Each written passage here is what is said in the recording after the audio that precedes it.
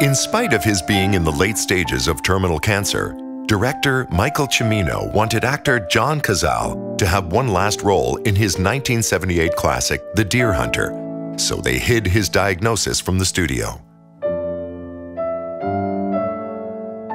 Though they filmed all his scenes first, executives still found out, and in spite of threats of walkouts from Cimino and Meryl Streep, the studio wanted him off the project. It was only when Robert De Niro personally footed the insurance bill for his longtime friend that production was able to continue. John Cazale died in March 1978 and never lived to see the final film. Know a good film fact? Share it in the comments. Click the subscribe button for more from Hollywood Suite.